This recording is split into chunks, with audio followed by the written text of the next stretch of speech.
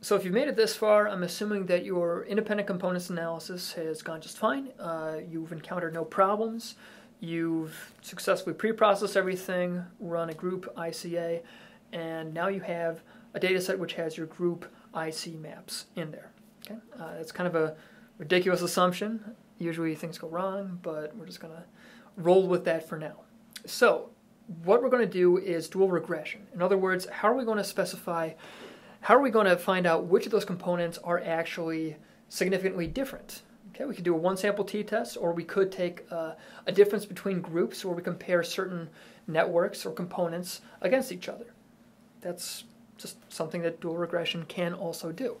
Now, we need a couple of inputs here before we actually do the dual regression command. So after you've run your multi-session concatenated ICA command, I output everything in this autism controls ICA, and this melodic IC contains all those different components. Okay, if I open that up here, just very briefly, we did something similar to this a long time ago for a single subject, but now across groups, if I open up this melodic IC data set, this is going to have 30 components in it. Okay, so I can just scroll through this by using the volume button, and notice that, I might see certain networks, like this kind of looks like the default mode network. I could threshold this differently and make it look a little bit more obvious, but we may only be interested in certain subcomponents, right?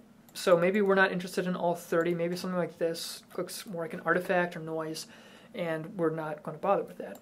Okay? In that case, you would only need to do multiple comparisons after you do dual regression on the components that you're actually interested in. So say I only have a few components which I think could reasonably be called default mode networks. I would only need to control for multiple comparisons with those three. Okay, so that's one thing we need. And another thing is this ICA list, which is a relative path to where you have your filtered functional data. Okay, so for each person, this is the same thing that I used before, right? When I was running the group ICA analysis. But just be sure, this is another thing which caused me a lot of grief, a lot of problems, and I have enough problems in my life. This thing didn't really help.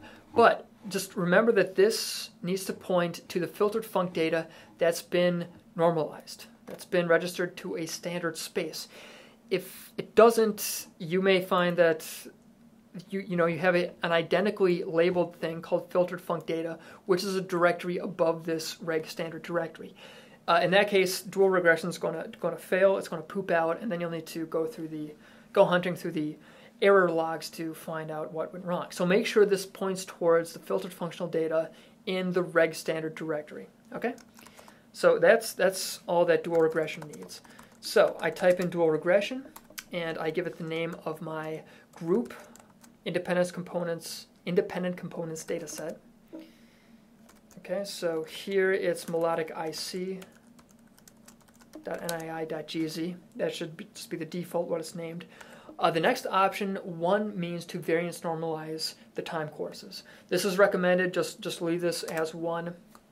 Just leave it like that. Now these next couple options are kind of strange. So I could just type -1, and that tells dual regression, run a 1 sample t-test.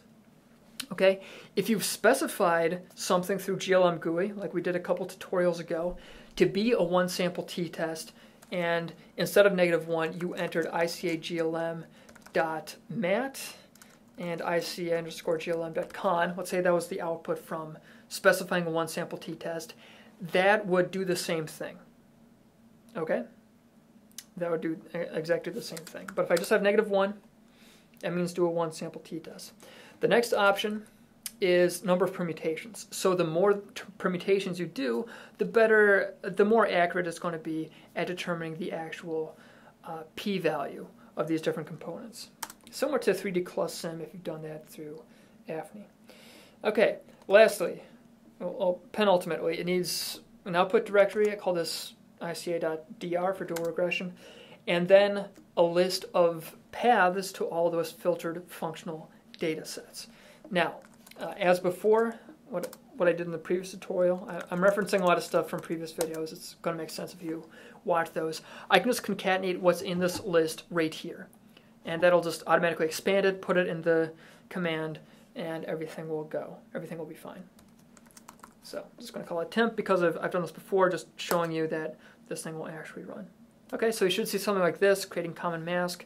Then we'll say running dual regression. Then we'll say running and sorting all of those different components. Now, remember, if I wanted to do this with, say, an independent samples t-test, an unpaired t-test, I actually would put in this ICA GLM.mat, ICA GLM.con, and then number of permutations. Okay, so similar thing. Okay, so that's it. That's all you need to do to run it. Very, very lastly, I keep saying this, but very lastly, very last video that we'll then cover, we're going to talk about how you actually look at these components and run a brief command to test for their significance.